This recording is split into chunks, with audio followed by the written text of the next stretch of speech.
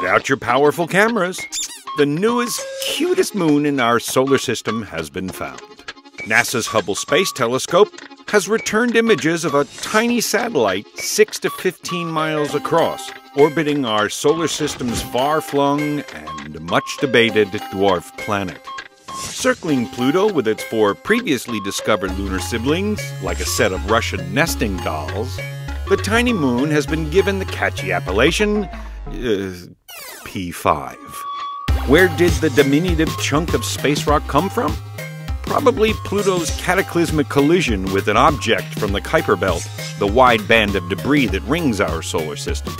If so, it might be one of many. Small though it may be, P5 could spell trouble for NASA's New Horizons spacecraft. Hurtling toward Pluto at 30,000 miles an hour, New Horizons may have to dodge these uncharted dangers. Mission specialists are hoping to design a new, safer trajectory for the craft. We humbly suggest they look at our favorite old-school video game for inspiration. Want more science? We've got the latest on discoveries and breakthroughs. Check out Slate News Science.